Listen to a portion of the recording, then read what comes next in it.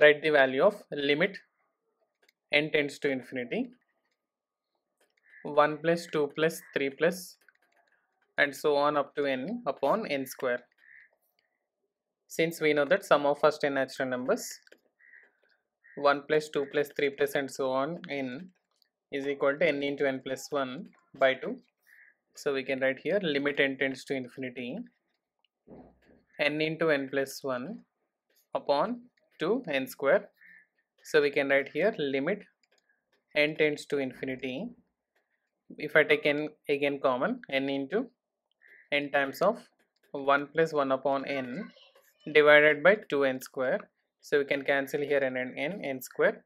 So we had limit n tends to infinity 1 plus 1 upon n divided by 2.